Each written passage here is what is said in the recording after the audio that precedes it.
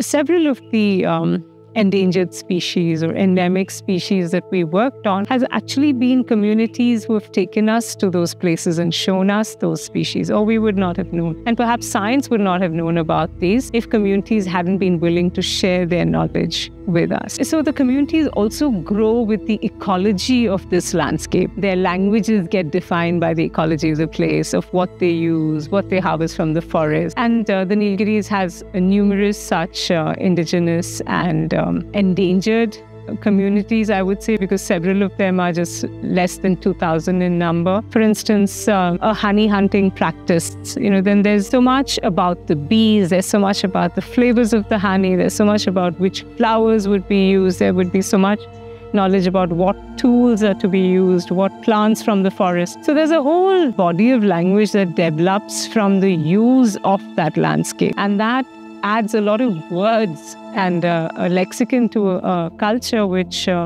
you wouldn't get if you removed it from the landscape. It's the knowledge. It's that whole experience, that lived experience on this landscape that contributes to a lot of protection.